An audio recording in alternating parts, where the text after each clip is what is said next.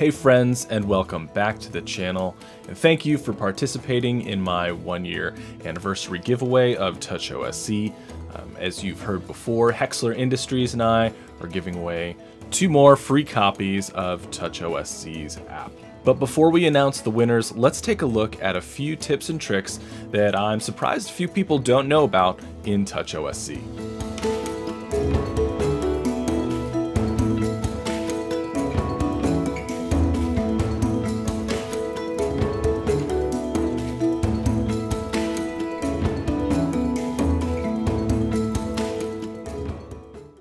So here are a few tricks for you in Touch OSC. A lot of people don't know about these, so let's take a look at number 1. Let's jump into Touch OSC, and right now I'm just working with the desktop version, but you can also see what's going on the app below. So here we are in Touch OSC. First off, if you want this to be portrait, here we are. If you want it to be landscape, all you do is change the height and width. It's pretty obvious, but some people have missed that. So the first thing I want to show, let's add just a box. Now this box here, we can drag it and move it, but if you hold Control while moving it, you'll only move it on the X and Y axis. So you can see I can't move it on a diagonal. It's only going to stay on the X axis or stay on the Y axis. So that's super helpful in making a nice clean template. All you have to do is hold Control to be able to move it straight up, or Control and hold it to move it left or right. Now this is a great tip that Felix announced on the Discord server. So if you're not already on the server, definitely join because there's a lot of cool stuff going on there. So let's just add a button, and then let's add a label. And if you were imagining that you wanted to set something up like a local message to send from this button to this label, what you could do is go down here and you could add your local message.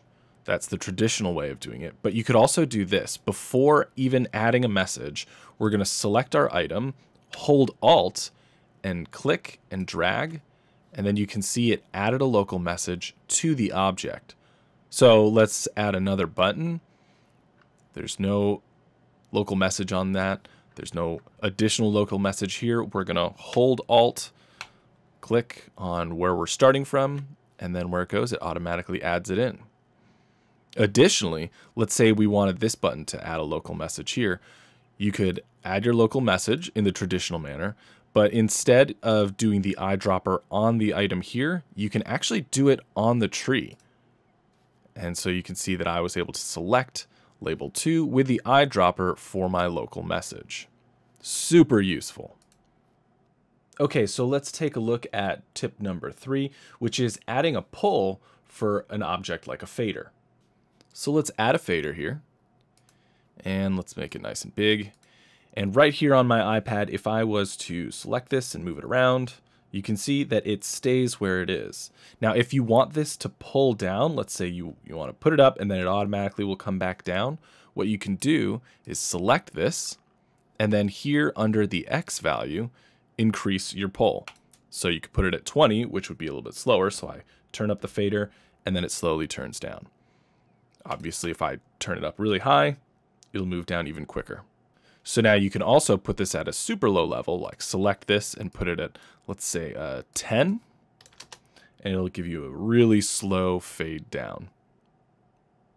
So hopefully these quick tips help you out with your Touch OSC template.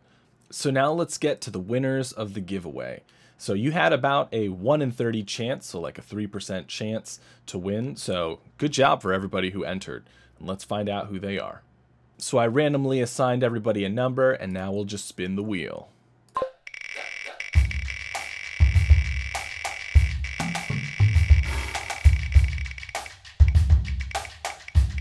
And it looks like our first number is 9. So number 9. Pull this up here, is Giovanni. Congratulations, Giovanni. So congratulations, and our second winner will go ahead and spin that wheel again.